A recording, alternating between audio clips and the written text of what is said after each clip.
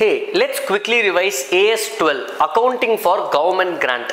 This standard has only two parts. What is a government grant? How to account for government grant? What is a government grant? Government grant means any assistance from government in the form of cash or kind. Who is a government? Who is giving the grant? They are saying government includes three people.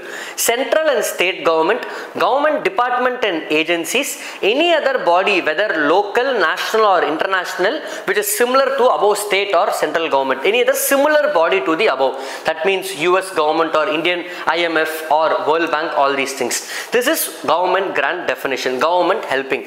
In government grant for accounting, they are saying two important things. To account a government grant, you have to check whether there is no uncertainty in amount and there is no uncertainty in ultimate collection. Same condition which comes in AS9.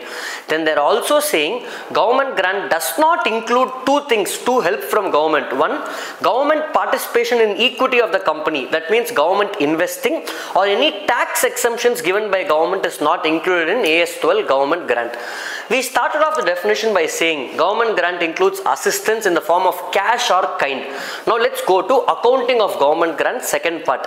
This cash grant is called monetary grant. Kind grant is called non-monetary grant. Non-monetary grant means received free of cost. How do you account this? No, non-monetary grant means not received free of cost. Okay? Just checking if you are focusing, even though it's a short video. Non-monetary grant means receiving in kind. In this non-monetary grant, we have two types. Grant received free of cost, grant received at concessional value. Concessional value, how do we account? Whatever asset you received, asset account debit to bank for whatever discount you paid. Let's say iPhone for 1 lakh was given to you at a discount of 70,000. Entry will be iPhone account debit to bank for 70,000. Second, if asset is received for free, let's say government gave me an iPhone for free, then what I can account, because I never got paid anything, still the entry will be asset account debit. Instead of crediting bank, I will credit capital reserve at a nominal value like 1 rupee, 10 rupee, 100 rupees. So non-monetary grant debit will always be asset. Question is what to credit. Coming to monetary grant, you can guess. Monetary grant means I am receiving cash. Therefore, debit will always be cash or bank account, whichever government is giving, cash or bank account debit. What to credit? Monetary grant is classified into three parts.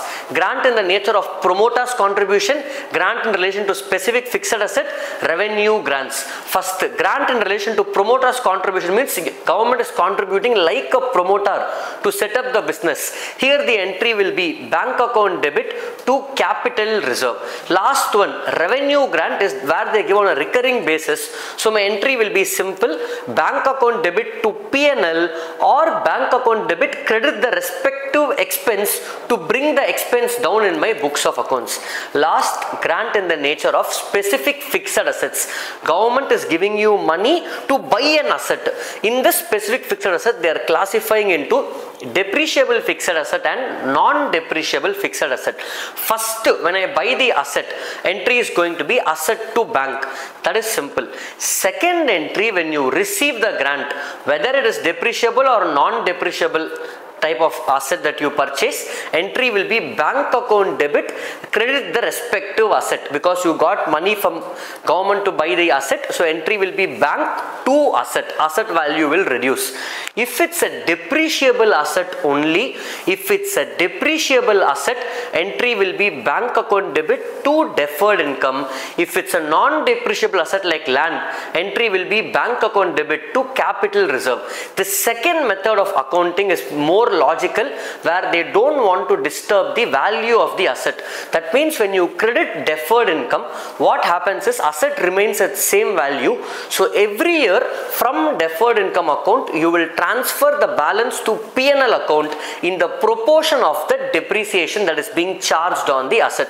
This is quick concept summary. Lastly, we have seen now accounting for when grant is received. What happens when the grant is refunded? Whatever you passed entry earlier for accounting for receipt of grant, you have to reverse. For example, when you received the grant, entry was bank to asset.